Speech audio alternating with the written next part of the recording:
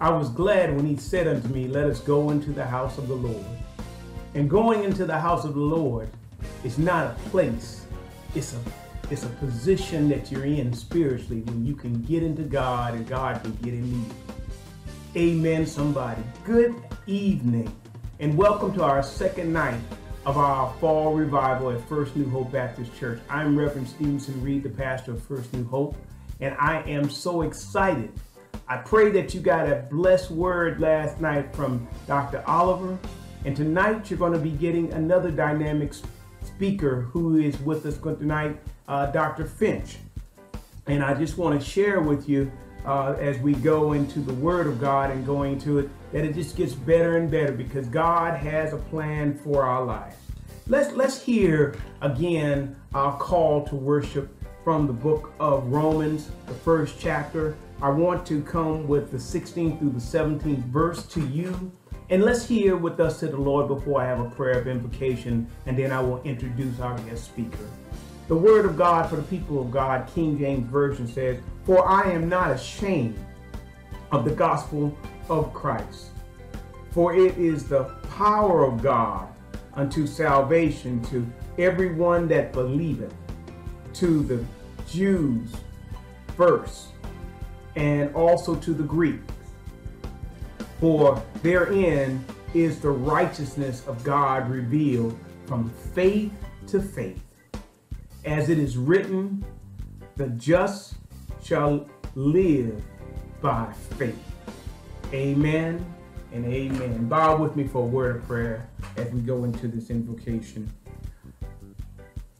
Father, and you are our Father, a few of your children come now, God, just to hear a word from the Lord. Lord, we thank you for last night's word, but Lord, we thank you for a new, fresh anointing to fall fresh upon us tonight. God, we ask that you crown us with loving kindness from the top of our heads to the soles of our feet. God, if it be your will tonight, we thank you for the homecoming. But we know that we got parts of our life that needs to be revived, God, that needs to get closer to you. So God, revive in us a new anointing, a fresh anointing. God, revive in us a new heart so we love people better.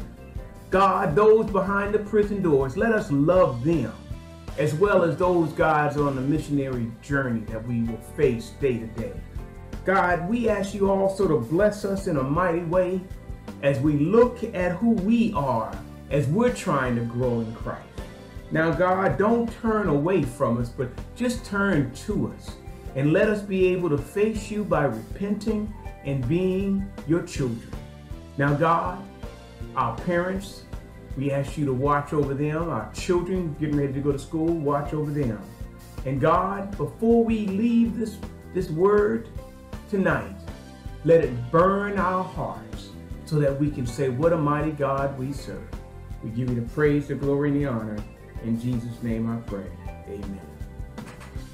Before we have prayer tonight from Sister Jessica Wall, we're going to introduce our guest speaker. We're going to have songs, we're going to have that prayer, and then you're going to have him come. But she has gotten to know Reverend Dr. Larry Finch Sr., who was pastor of Antioch Baptist Church. He just retired. I met him 3 years ago. He allowed me to preach for an afternoon program, and I've been blessed by it. He is a man that's been in this vineyard for a while. He is by trade an aeronautical engineer. He was a pilot, but bigger than flying for an airline, he's been God's pilot, and we know that he's been doing that for a mighty long time. Dr. Finch started at Mount Sinai Baptist Church in Washington, D.C., and he's been going ever since. He is a man that was ordained February 20th, 1988, and he's been on the journey pressing his way since that time forward.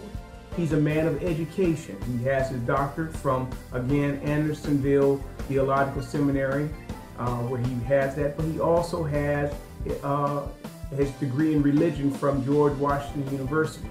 So he is a student of the gospel. What I love about him is he's not one to brag about who he is. He just believes in loving people and preaching the word of God. And as we come tonight, we know that he is also an author. His first book was titled, What Every Religion Needs to Know About the Godhead. What every religion needs to know about the Godhead.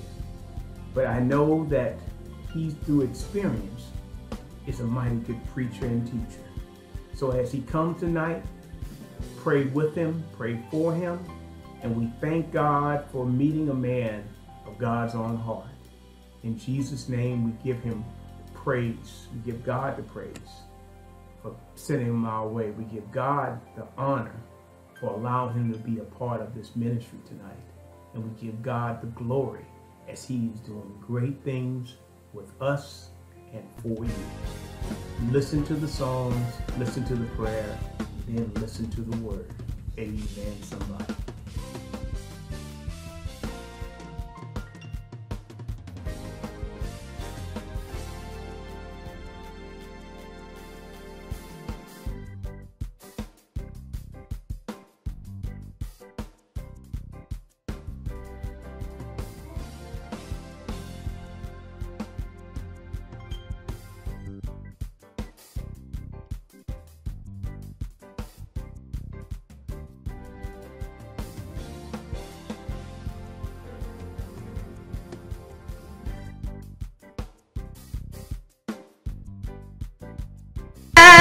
Me not, O gentle Savior, hear my humble cry, while on others thou art calling. Do not pass me by. I'm calling now, Savior, oh Savior, why don't you hear my humble cry? While on others thou art calling, do not pass me by. Let me at the throne of mercy find a sweet relief,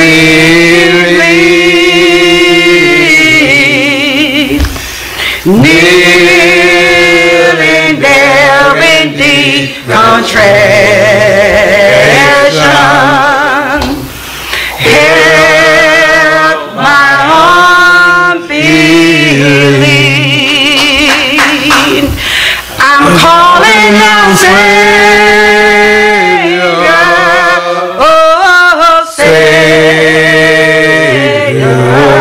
why don't you hear my humble cry? While on others thou art calling,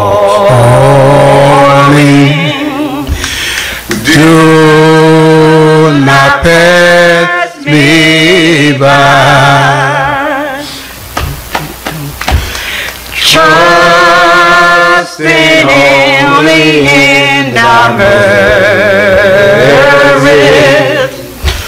would I seek thy fame. Heal my wounded, broken spirit, save me by thy grace. I'm calling out,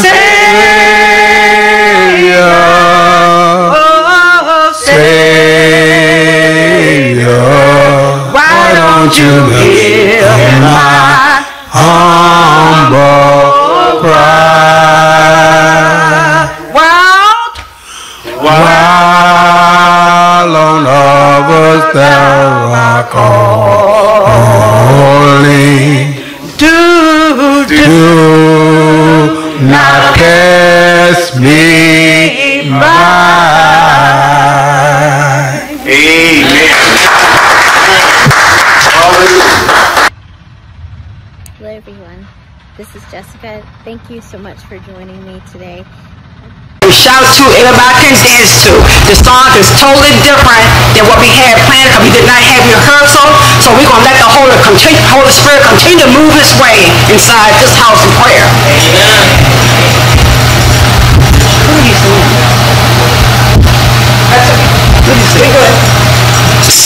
Come on and bless the Lord with me. Come on and bless the Lord with me. Come on and bless the Lord with me. Come on and bless the Lord with me. Hallelujah. Hallelujah. Hallelujah. Hallelujah.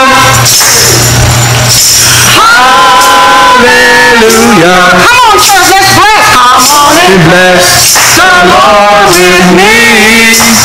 Come on and bless the Lord with me. Come on and bless the Lord with me. Come on and bless the Lord with me. Hallelujah. Hallelujah.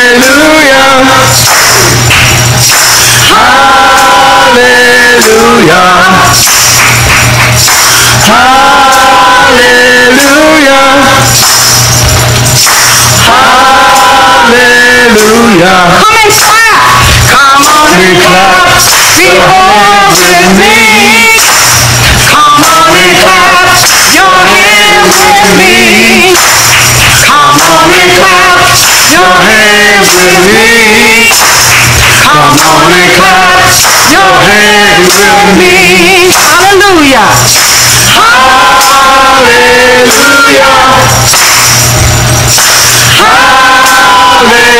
Hallelujah. Hallelujah.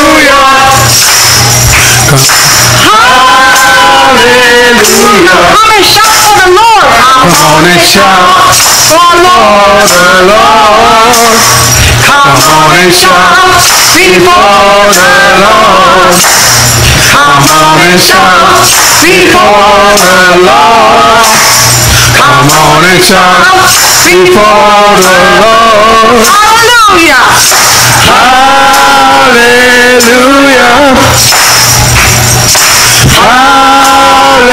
Hallelujah. Hallelujah. Hallelujah. Come and dance like David. Come on and dance like David dance. Come on and dance like David dance. Come on and dance like David dance. Come on and dance like David dance. Hallelujah. Hallelujah. Hallelujah. Hallelujah. Hallelujah.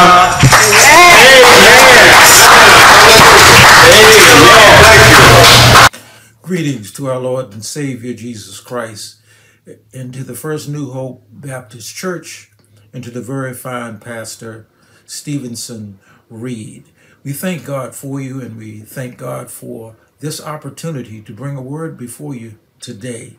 We do want to also encourage you in your 151st anniversary to keep on pushing in the name of our Lord and Savior Jesus Christ. we do praise, we magnify, and we glorify God for all of the things that he has done. And again, I want to thank God for this opportunity to come before you, to be able to share a word of our Lord and Savior, Jesus Christ. Are you praying with me? Are you praying for me? Let us pray. Spirit of the living God, fall fresh on me.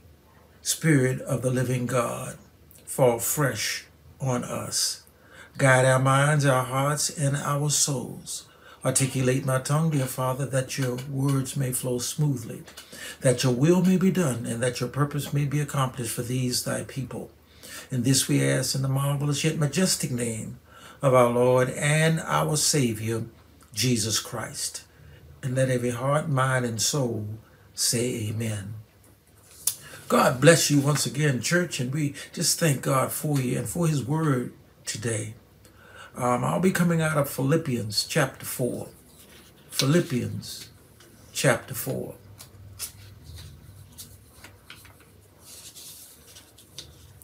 As we look at Philippians chapter 4 and verse 1, we find these words written by Paul, the apostle.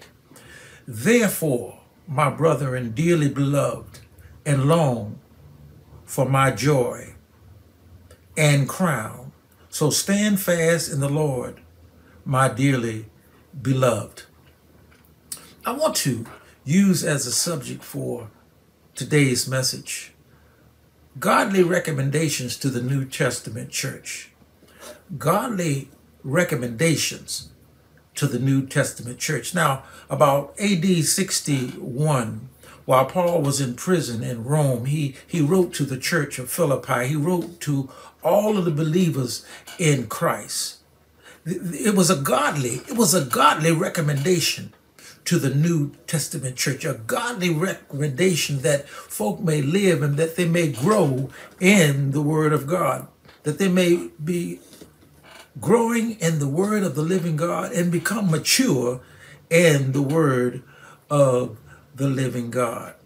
Now, the thing about Paul was that Paul had recommended 5 things to the New Testament church in at Philippi for all believers in Christ to learn and live, live, and grow.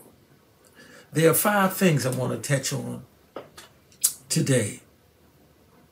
Paul said, I beseech, in other words, Paul urgently and pleaded with these 2 women to reconcile with one another for the sake of Christ. You know, many times when you have situations in the church among baptized believers in Christ, it is God's will that we reconcile one with another. And when we begin to reconcile, we will begin to grow.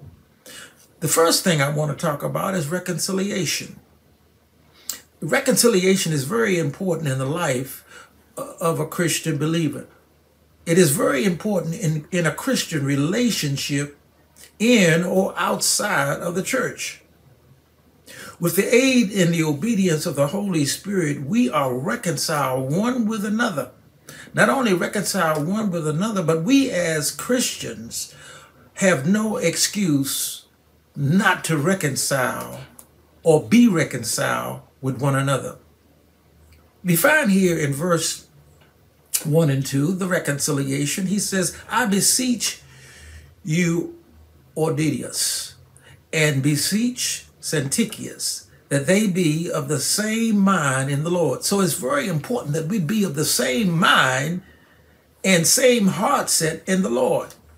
Paul goes on to say, and I entreat thee also, true yokefellows. Now listen, help those women which labor with me in the gospel, with Clemens also, with other my fellow laborers whose names are in the book of life. You see, we need help in this thing. It's not just a one-person deal. We have to allow the Holy Spirit to work with us in our mindset of reconciliation. It is very important.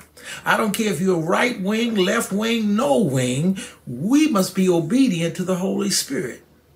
And when we are obedient to the Holy Spirit, we are able to reconcile one with another. I'm talking about a godly recommendation to the New Testament church. The second thing I want to talk about is in verse 4. Joy. The thing about joy, by the aid of the Holy Spirit, joy must be cultivated first in the heart. If joy is cultivated first in the heart, then second in the mind, and third in the soul, before the body can be activated to a level of unspeakable joy. I'm talking about a joy that is unspeakable. And before this could happen, we have to allow the Holy Spirit to cultivate the heart, the mind, and the soul in the body. Now listen what he says in verse 4. He said, rejoice in the Lord always. And again, I say rejoice. You see, in order for us to grow, not only we must have reconciliation, but we must also have that joy. And that joy which is unspeakable. You see, when we are focused on by the outside folk, when they look at us as born again, baptized believers, what do they see? How are we responding to certain situations in our lives? But the joy of the Lord is our strength. If we cannot be reconciled, if we do not have that joy, how in the world when folk, or how are we going to win souls for Christ if they see us not reconciling with one another, not having that joy? Now, I'm not talking about happiness. Happiness doesn't always come. Happiness comes sometimes when you just want a cone of ice cream. But when that ice cream runs out, then the joy is gone. It's just like B.B. King. The thrill is gone. But we must have that reconciliation. We must have that joy in order to grow evenly as Christians or born again baptized believers in Christ. Again, a godly recommendation to the New Testament church, that we may grow and mature in the word of the living God. The third thing I want to talk about is gentleness. Gentleness, as we see in verse 5. As we walk in the world, in this world, as believers in Christ, the world should know and the world should see that Christ lives in you and me. It must see that through our actions, one with another and mankind. In that 25th chapter of Matthew, it goes on to say, somebody may say, well, Lord, how did you know that we have fed the hungry or the sick? He says, inasmuch as you've done unto these, the least of these, you've done unto these, my brethren. See, I can hear you talking. He says, but you honor me with your lips, but your heart is far from me. In verse 5, he says, now let your moderations be made known, not to some men, but to all men. Well, why is that, preacher? Because the Lord is at hand.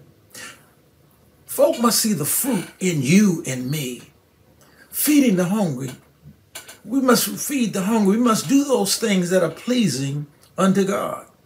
If you don't feed someone when they're hungry or you visit them when they're sick, there are certain things that is important to us as baptized believers in Christ. They must see the fruit in you and me.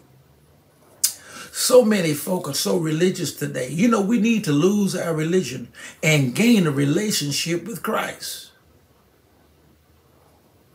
It's so vitally important that they see the actions of a born-again, baptized believer in Christ. If you have not grown in Christ, how can you do the things of Christ?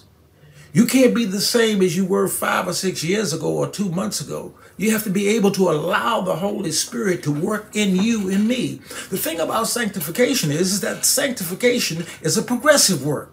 It works in you and me when we allow the Holy Spirit to have his way in our lives. That love, that joy and peace, that long-suffering, gentleness and godliness, that faith, meekness and temperance begin to work in us when we allow the Holy Spirit to have his way in you and me. I don't know about you, but I feel an amen coming on. A godly recommendation to the New Testament church that we may grow and be fruitful in the word of the living God. The fourth thing I want to talk about is prayer.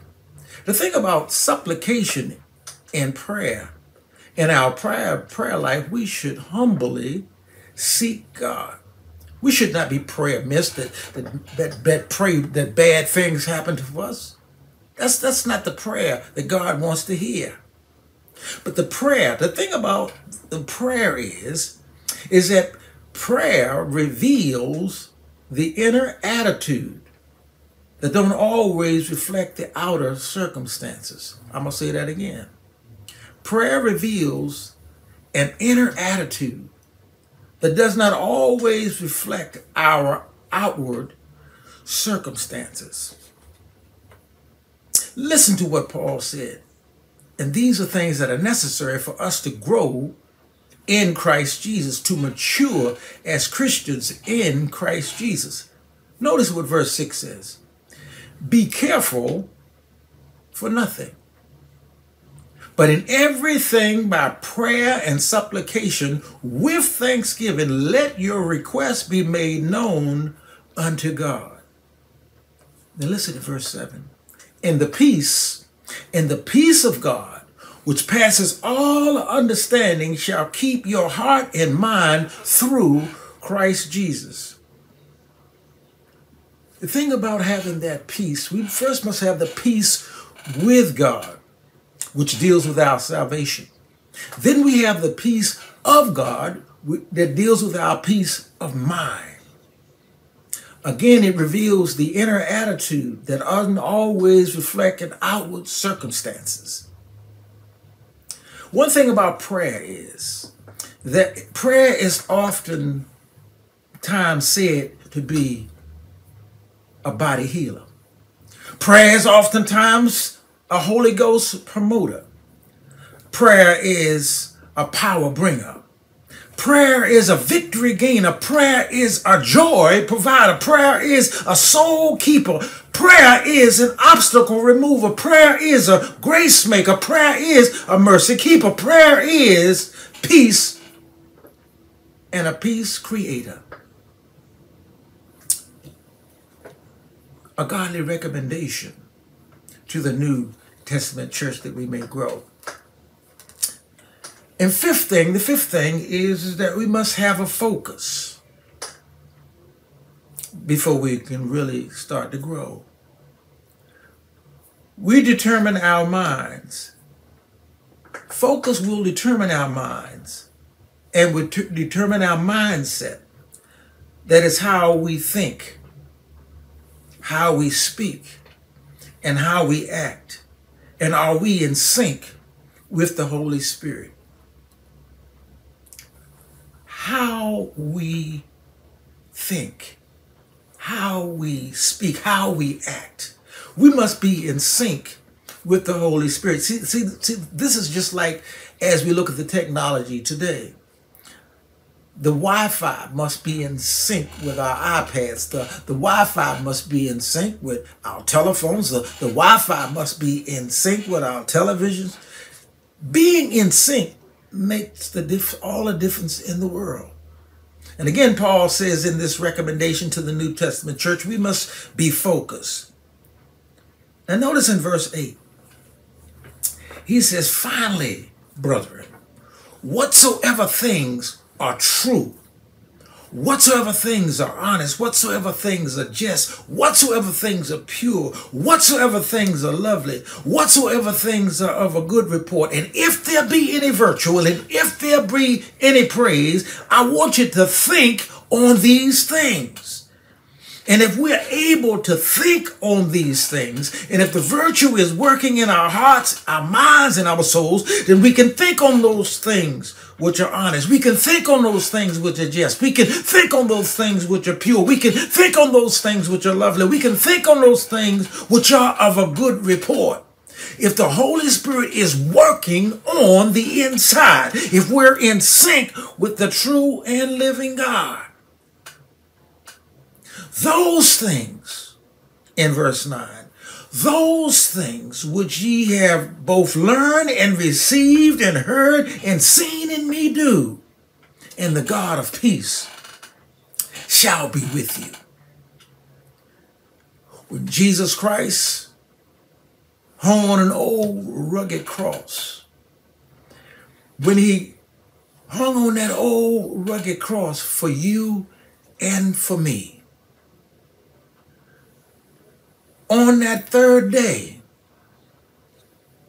he promised that he would rise up again for you and me.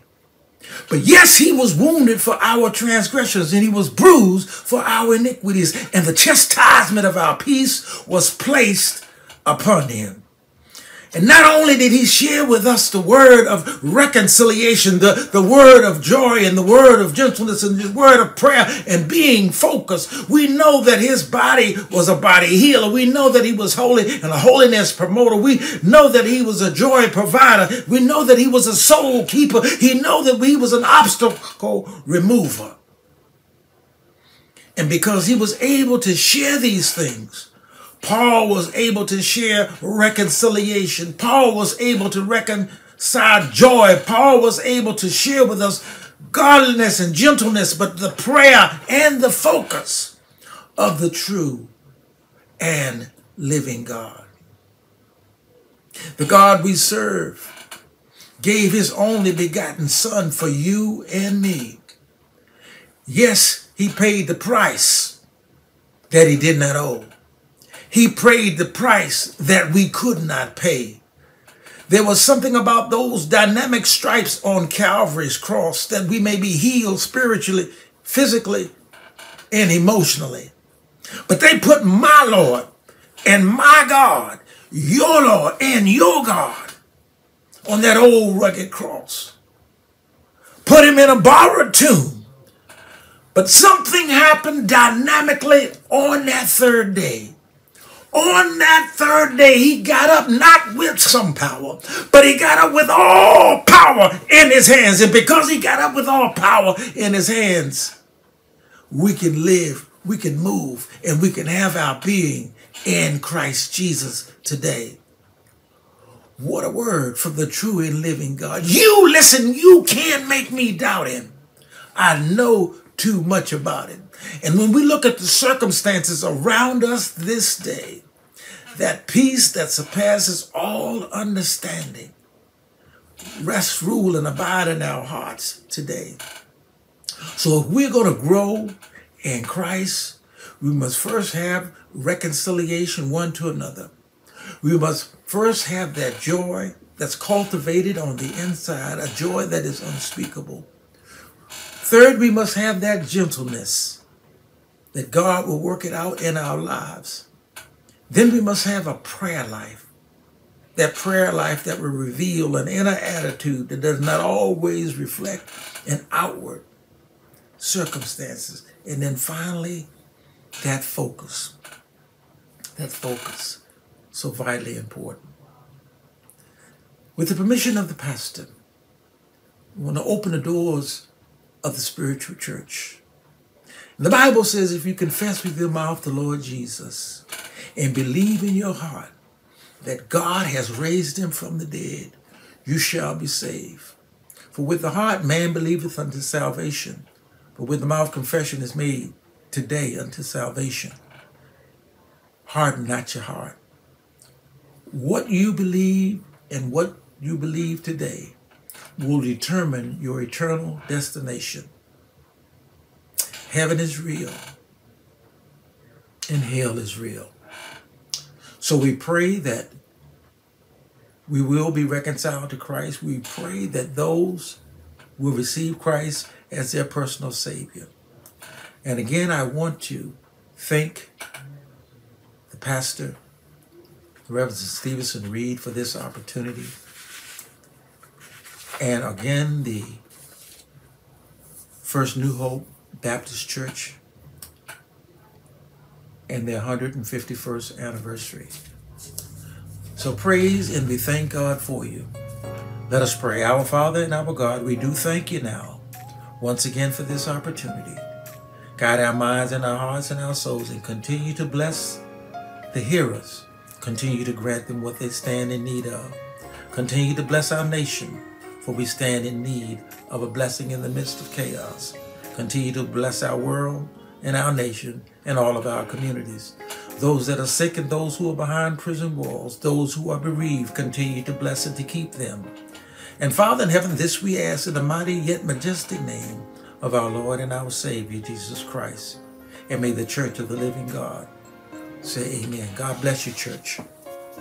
It's giving and stewardship time at First New Hope Baptist Church. On the behalf of the trustees of First New Hope Baptist Church, if you have a church home, give to that church. If you don't have a church home, we would ask that you give to First New Hope Baptist Church. You can go to our website, www.firstnewhope.com. Click on to the Give button and you will be able to give. If you prefer mailing your offering in to P.O. Box 356, Spotsylvania, Virginia 22553, we will record your amount and mail you your receipt. And at the end of the year, if you have given a certain amount, we will send you a letter for tax purpose. Be blessed and give. Amen. Thank you.